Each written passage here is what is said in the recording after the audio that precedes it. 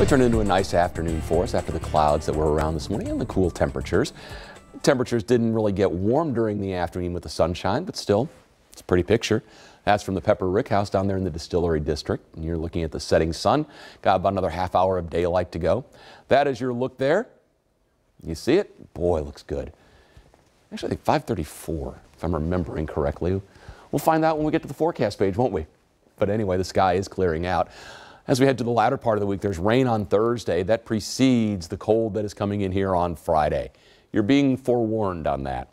For the weekend, the game day looks brisk. The game night also looks brisk as well. Sunday ends up being kind of the honeydew day. It looks dry and it looks actually fairly mild before the real hammer falls for us next week, which is the 8-day. Near record cold, and that may be a situation where there's so much cold air coming, kind of overwhelms the pattern and keeps any snow threats away, even though we're going to be really, really cold. 52 right now at the Bluegrass Airport after a high today that didn't make 53. Check in with the Mesonet. It's a little chillier to the north. You've got upper 40s in from I-64 and north. Owingsville's 48 will be there tomorrow for a Fork Bank Extra Credit Award. Winchester's also at 48. Cynthiana's 49. And everybody in Owingsville's going, oh, what school? Who's the teacher going to be? And well, we'll have that for you coming up. Stanford's at 50. You've got Somerset coming in at 51 as well.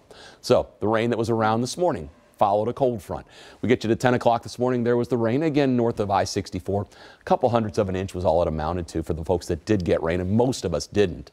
We would go then through the night tonight and into today, and you see that high pressure is built in. So here's the setup. What we've got is moisture pooling down here to the southwest. Heavy rain will be breaking out across the plains. That moist southerly flow, though, what it's going to happen, it's going to begin to come our way. And as it does so on Thursday, heaviest rain looks to be in southern Kentucky, but it looks to be a pretty steady rain for most of us. And this is preceding the push of cold air that's coming. So the bubble high works its way overhead tonight. As it does so, you are looking at wind shifting to the south tomorrow.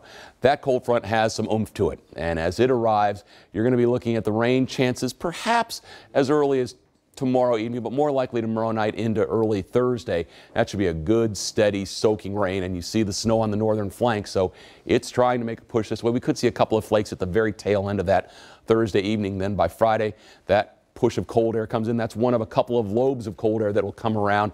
So what we'll see is the big mother load of cold coming in for us early next week, and this is a discharge straight from the Arctic.